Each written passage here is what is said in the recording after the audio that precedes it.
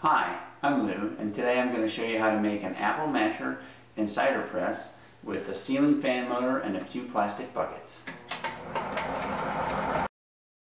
What we really need is the motor inside the fan. So what you're going to have to do is take off the lighting fixture, take off the fan blades, and then take off this decorative shell. There's two pieces, there's bolts that go into it all the way around. Take those off and it'll all come apart, and you'll end up with just the motor. Once you get the motor out of the fan, it should look like this. It has some power wires on this side and electronics on this side. And there's a connector here that holds it all together. And I just took a wire cutters and cut both sides and took that connector out. If you pull here, the power wires should come right through. Getting these wires pulled from here all the way through to here is a bit tricky because they're anchored right here in the middle. What I'm going to do is take a piece of wire with a hook on the end and shove it through, and then on the other end I'll hook a piece of string, about 2 foot long string, and then pull it back through. And I've peeled these wires back a little bit and twisted them into a knob there. Now I'm going to take this string and form it into a noose and put it over the end of that knob. Now I'm going to use that to pull this wire back through to the other side. Now we need to reattach the electronics. Just line up all your wire colors. So there's a pink, strip that with the wire strippers, wind it together with the other pink, and then put a wire knot on it to protect it. And you'll do that for all these other wires as well. Your white power wire gets connected to the white wire here, the black power wire gets connected to the black here, and the black and white can just be thrown away. When you have it all wired back together, there should be no wires on this side of the motor, and all the electronics and the power wires on this side of the motor. There's one peculiar thing about ceiling fan motors. They're almost inside out. A normal motor has the outside stationary and the inside spins, where in a ceiling fan motor the inside is stationary and the outside spins. So when you go to test your motor to make sure your wiring is correct, make sure you hold the inside, not the outside, or your wires will get all tangled up. It should look like this. The wheel is going to get bolted to the top of this motor, so this inner spindle is in the way and no longer needed since I pulled the wires through. So I'm just going to take a hacksaw and cut that off. It would be a really good idea to have a vacuum running while you do this so that none of the metal shavings get into the motor.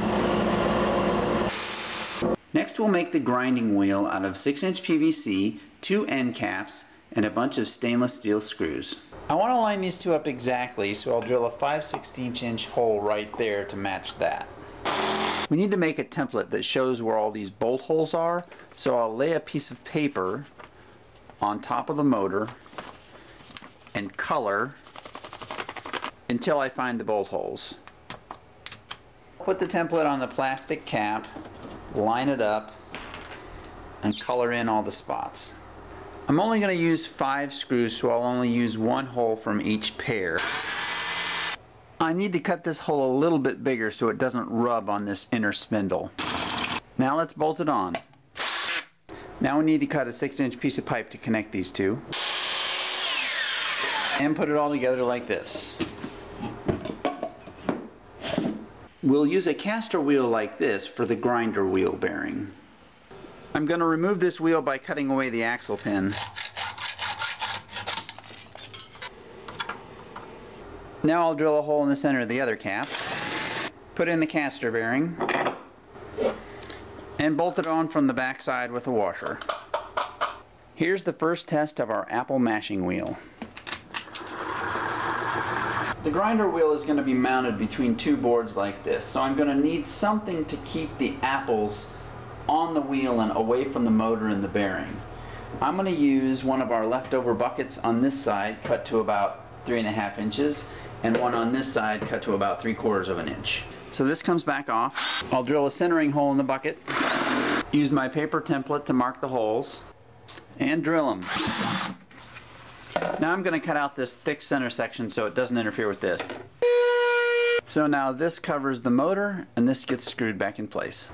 So on this end, this comes out and this is supposed to replace it, but it really warped for some reason.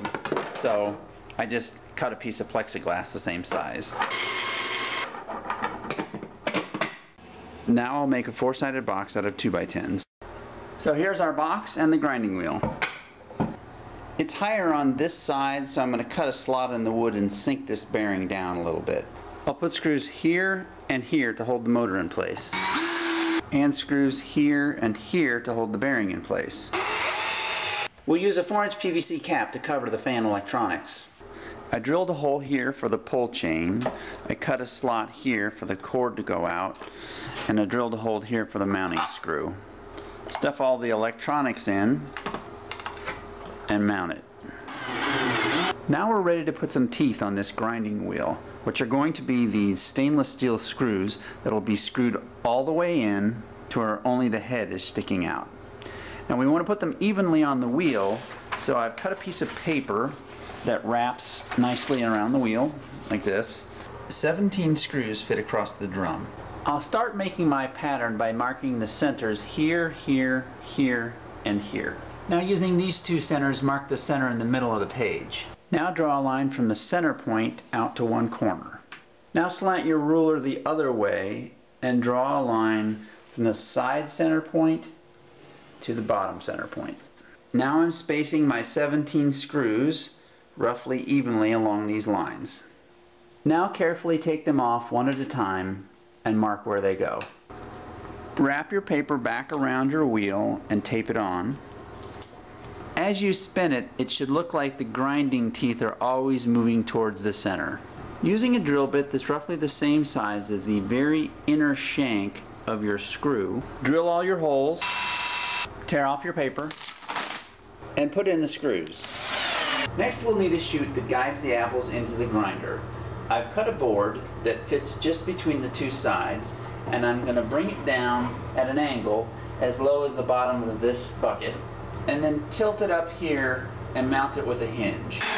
With the hinge makes my chute movable. I want to adjust this gap right down here exactly. So I'll drill a hole back here and put in a lag bolt. Now I'll tighten it up until the gap is just right. So this bolt keeps this board from going down this way, but there's really nothing to keep it from coming up this way. So what I'm going to do is use this little cinching device that allows you to tighten or loosen these two hooks, and then put eyelets in the back of the box here and then also on the board there, so I can essentially tie this down and pull the board tight. So there you can see it's nice and stable with the bolt holding it in from the back and this cinching screw holding it down in front. Let's take a closer look at the slope of this input chute.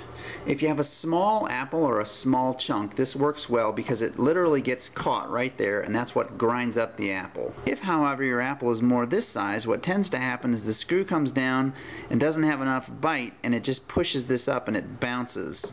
Ideally, more of a sloped chute like this gives apples a lot of different places to get caught. We can easily approximate this with a few blocks of wood, and it has the added benefit of having corners that the apples can get caught on. There are a few finishing touches. I cut off this extra board, I bent one of the bucket handles into this shape, drilled little holes on either side of the chute so I could stick in the handle, screwed some curved bucket plastic onto a 1x4, put 4 screws like this on either side, so this whole thing slides in as a much needed splash shield.